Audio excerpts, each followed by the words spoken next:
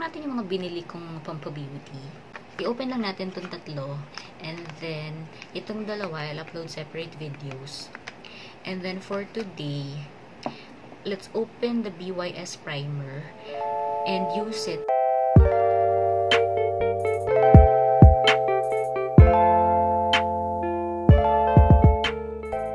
I bought an illuminating drops. Okay, ayan. From Absolute New York. Absolute New York ang kanyang brand. Highlighter ito actually. And, nag-test kami kanina. Silver siya. Ganda ng kulay. And siya.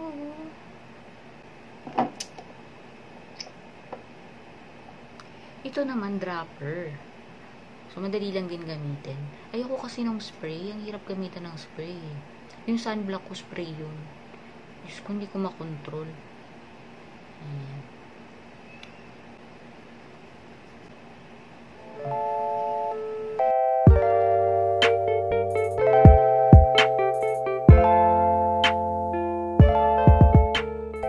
This is Lustrous kay Nadine. Ang kulay nito ay natural brown na brow gel. Ayan siya. Wow, cute. Ayan. Mas okay siya sa distance na to eh. Kaysa pag nilapit kong ganyan. So, dito lang. Ito yung takip niya.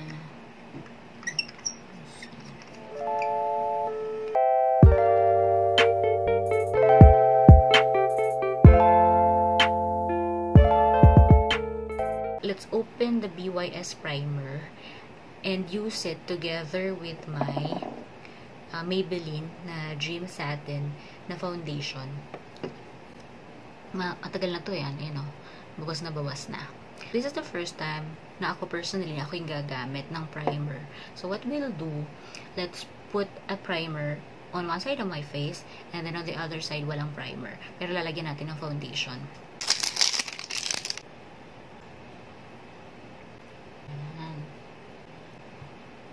Baka makalimutan ko, maglagay din ako sa kabila. Okay. Ayan.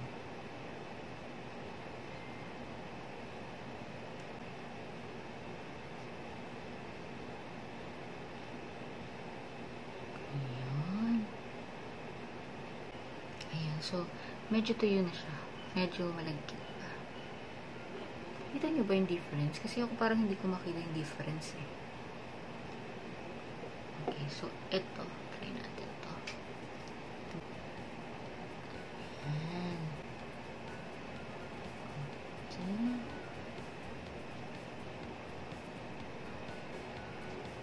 Ayan. So, natin ha.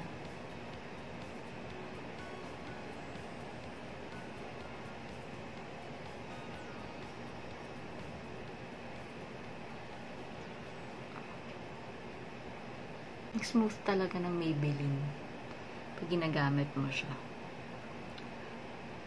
Actually, before, mas madalas ako gumamit nito kapag lumalabas.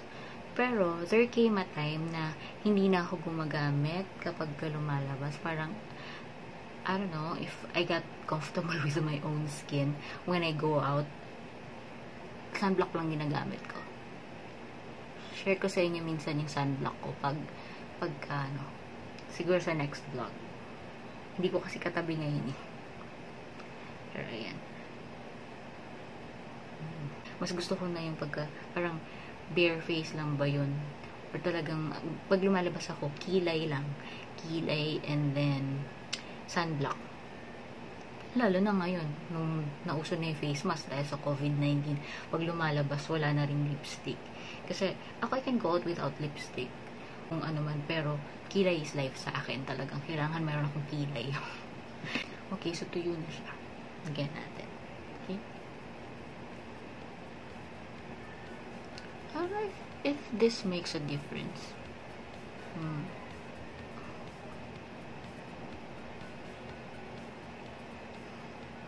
Kasi yung concern ko yung ang concern ko talaga yung eye bags, hindi to. Kasi puyatera ako eh. Kaya, kung meron man akong parang gustong takpan. Yun. Yan ang nice.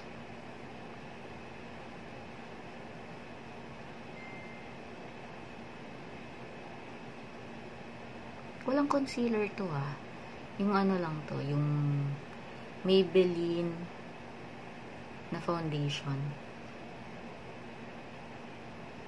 Yung satin skin. And ito may primer. Itong side na to.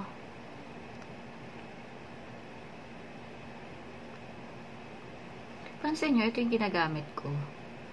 Yun dun sa isang vlog ko, sabi ko, na one of my workmates, no, before yun, so super tagal na, like, more than a decade ago. Sabi niya, we use this finger daw, to apply anything, creams or anything under our eye. Kasi this is so light daw. So, nakasanayan ka na. Ito yung gamitin kapag naglalagay ako. So, kasi very light lang siya. Okay.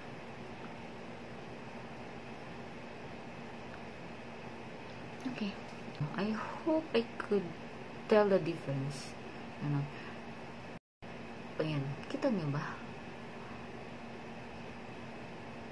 Ano yung difference?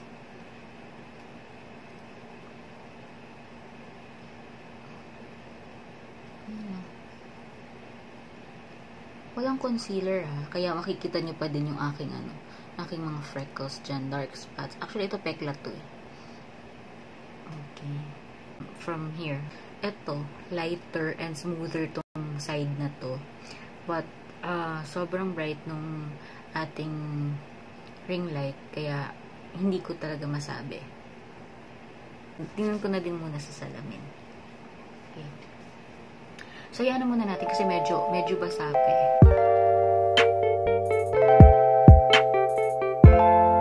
I can't really say if you can see, no, from the video, yung difference ng dalawa. Para siyang glass skin. Actually, at yung ganitong effect, nakagamit na ako nito, but with Skin Magical na sunblock. Okay. So, nung gumamit ako ng Skin Magical na yung rejuvenating set, yung sunblock nila, maganda yun Parang healthy tingnan yung skin mo.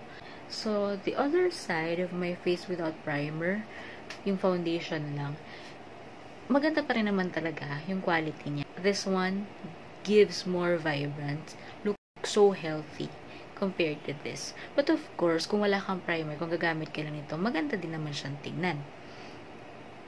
Pero now that I have primer, gamit na ako ng primer kung sakaling magpa-foundation ako.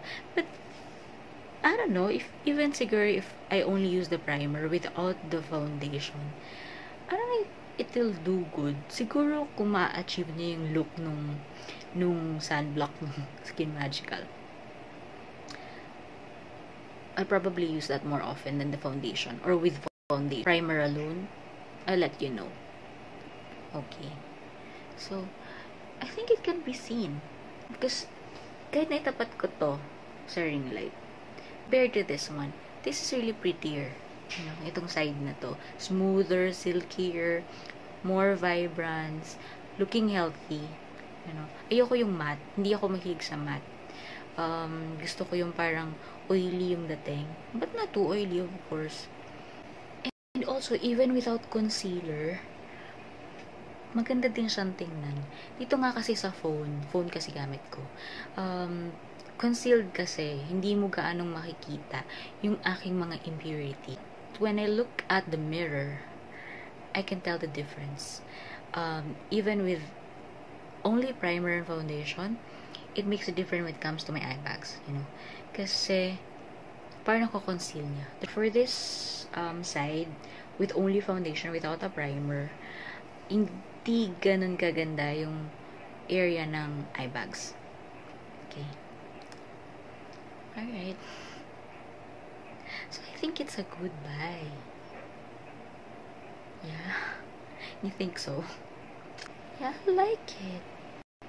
Okay, sumasaya na naman si Ateng. Thank you so much for watching, guys. And please subscribe to my channel and click on bell, all, for more videos. I hope you like my videos.